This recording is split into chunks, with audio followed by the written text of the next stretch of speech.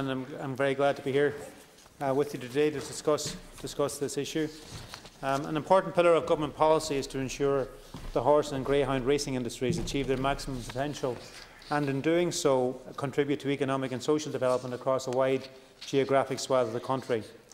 The horse and greyhound racing industries make a valuable contribution to our economy.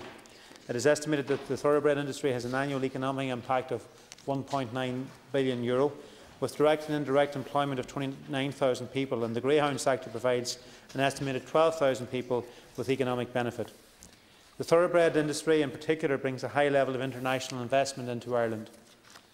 Government funding, in addition to supporting these key industries, presents an excellent opportunity to yield a high return for its investment, leading to a flow of income right through the economy, thereby providing widespread benefits to our society. The Irish equine breeding and racing industry is extremely competitive, as you will know, at global level, and we are the third biggest producer of thoroughbred foals in the world, and estimates place Ireland only behind the United States in terms of being the biggest seller of bloodstock by public auction globally. Time and again, successive governments have acknowledged the importance of these industries and have supported them through legislation and through policy initiatives. The support provided by public funds through investment in these industries has enabled Ireland to develop a world-class reputation for excellence in horse racing, greyhound racing and in breeding. The current COVID-19 pandemic poses particular challenges for Horse Racing Ireland, Rasia, Con Éireann and the industries as a whole. The Government Plan on Resilience and Recovery, Plan for Living with COVID-19, does not provide at any of the levels for a return to full commercial operations. This will impact significantly on the finances of HRI and of RCE, both this year and up to the end of the time span of the plan in June 2021.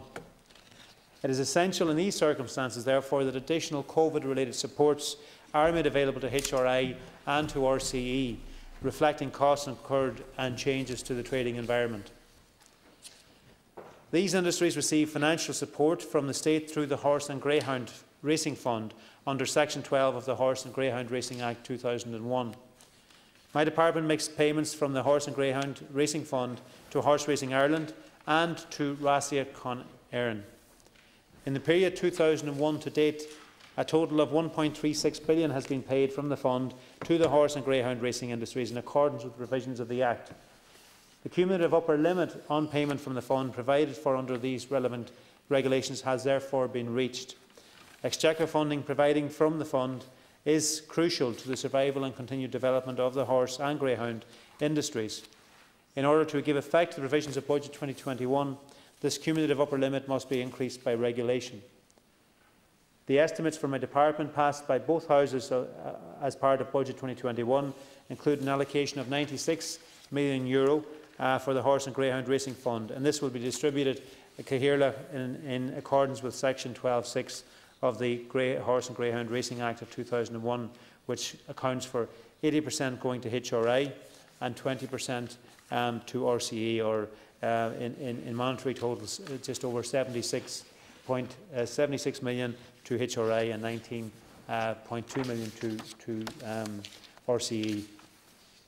In order to allow my department to provide the monies allocated in Budget 2021, it is necessary to comply with the technical requirement under Section 12, subsection 13 of the Horse and Greyhound Act to increase the cumulative limit on the amount payable from the Horse and Greyhound Racing Fund by €96 million to some €1.46 billion.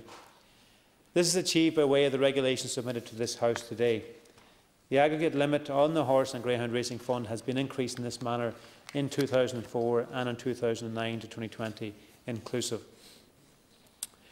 With regard to the horse racing industry, the 2017 Deloitte report into the economic impact of Irish breeding and racing, commissioned by HRI, indicates that the total direct and stimulated expenditure of the Irish breeding and racing industry is estimated at €1.84 billion in 2016.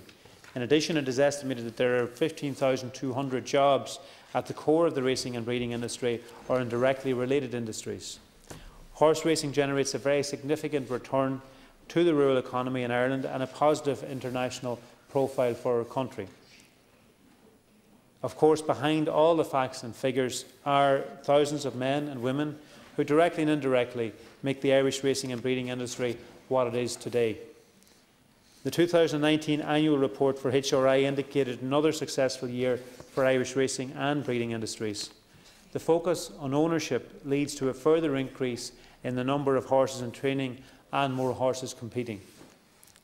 There was also an increase of over 3% in attendance figures for 2019 and an increased demand for Irish horses at the sales, which was welcome given in particular the uncertainty as a result of Brexit. As proven in 2020, albeit mostly behind closed doors due to COVID, Irish owners, trainers, jockeys and horses are setting high standards globally, and their stellar achievements and enduring influence underscore Ireland's international prominence. The Irish equine breeding and racing industry is extremely competitive at a global level, despite other major racing nations having much larger populations and much larger economies. It is worth noting that government funding, in addition to supporting this key industry, also presents an excellent opportunity to yield a high return for its investment, leading to a flow of income right throughout the economy. Support for certain strategic industries is important for future economic growth and can provide widespread benefits to society as well as for the wider economy. HRI has engaged extensively with my department and other key stakeholders in relation to the significant risks to the industry as a result of COVID-19, and they have reviewed a number of scenarios and financial forecasts that have taken appropriate measures to mitigate the financial impact to the organisation and to the wider industry. The significant threat posed by Brexit to the current ease of movement of horses between Britain and France, in addition to the global nature of major breeding operations, illustrate that while Ireland arguably now has leadership position within Europe, our preeminence is not guaranteed. With regard to the greyhound racing industry, according to the 2017 Power Report, the industry provides support and considerable employment both directly and indirectly in the economy. It is estimated in 2016 it supported over 5,000 full-time and part-time jobs in the economy. In addition, there are over 7,000 active greyhound owners. The total number of people deriving economic benefit from the sector is estimated at over 12,371. The funding being provided to the greyhound racing sector helps sustain a long-standing tradition, as the industry is part of the social fabric of our country. This funding underpins economic activity in what are, in many instances, less affluent regions of the country. The future of the industry is dependent on a strong governance platform and on the industry having the highest standards of integrity and welfare, founded on a strong regulatory system. Provisions of the Greyhound Racing Act 2019, which came into effect in May of last year, will make a real difference.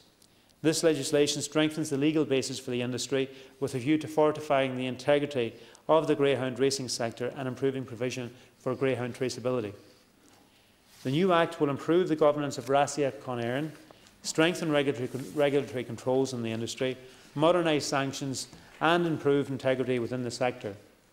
It provides the industry with real tools with which it can effect fundamental change and reform. The sections of the Act commenced on the 1st of October 2020 signal a new era for the greyhound racing sector.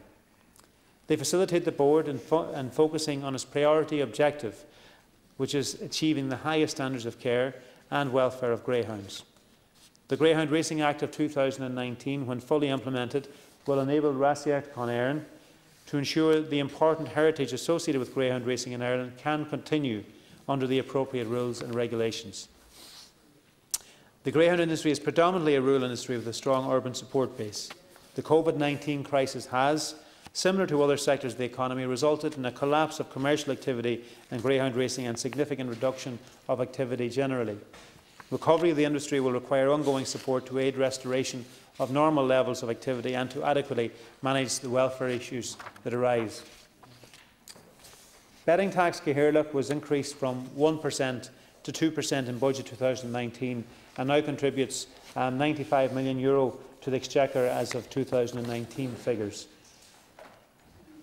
Given the wide geographic industry of these two industries, they are fundamental to the achievement of a more balanced regional economic growth.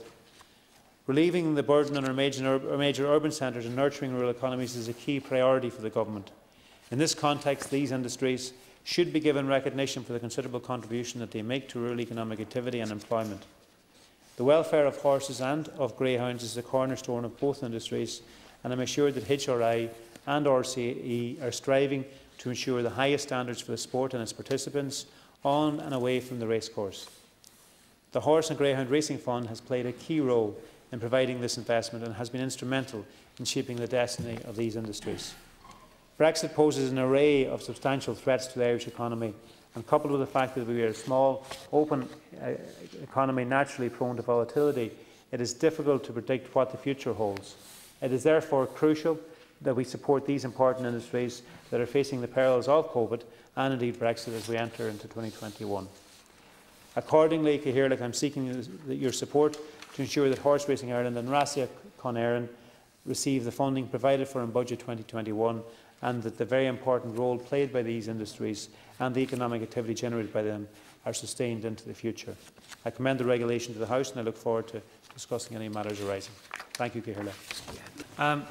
Thank you very much, Caherlick, and I'd like to thank everyone who contributed to the debate in the House this afternoon. I think it certainly was. It was very important that the debate was had. It's important that there's oversight in terms of all the spending we do, and it's important that there's oversight in relation to the spending of the Horse and Greyhound Fund. And certainly between yesterday, Tuesday, and next Tuesday, I will have appeared on 4 occasions in 1 week between the Houses of Oireachtas to discuss the issue of the Horse and Greyhound Fund. I know Senator Ruane earlier mentioned that it wasn't going to be discussed at all. It will be next Tuesday. It was discussed in the Agriculture Committee at length yesterday. It was discussed in the Dáil this morning as part of a private member's motion, here in the Seanad today, and in the Dáil next Tuesday. So I certainly think it couldn't be accused of not being properly teased out. Of course, technically, it is a requirement every year that we come to actually seek the approval of both houses in relation to the increase and additional allocations under this fund. And I think I outlined in my opening statement, as many members did here in the chamber today as well, the value of both the horse racing industry and the greyhound industry to the country, to those who participate in it, and to the economies and to employment, and that it's important that we as a government do support those economic activities, and also recognise their important part in terms of rural traditions and their importance to rural heritage, as well as indeed to urban heritage. And there's a strong, particularly in the greyhound sector, a strong urban heritage and participation in that industry and sport as well. I know from many of the contributions made the importance that's being attached to welfare, and I absolutely concur with that. It is crucial. I know both HRI and Rasia Con Éireann also are very clear in terms of ensuring that the highest of welfare measures are implemented, and that continues to improve.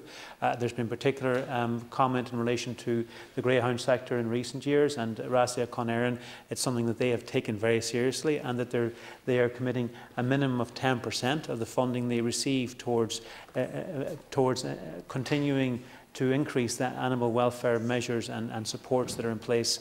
I know it's being referred to by many of the contributions in relation to the traceability system that's currently being put in place. That's really, really important, and some of the funding is going towards that, and also the rehoming support and the care homes, and that the funding will continue that in the year ahead. And funding is dependent. State funding is dependent on those high standards being followed and being implemented. So I do ask for the support of the House for this funding. Obviously, the increase is particularly related to COVID, the fact that in both industries they haven't been able to for much of the year, be able to race, or indeed have had to do racing behind closed doors, losing lots of revenue as a result of that. So I know there's not unanimous support for that. Some are clearly not in favour of spending public funds in this regard. Many, I think a majority would be, and do recognise the value of it and the importance of it.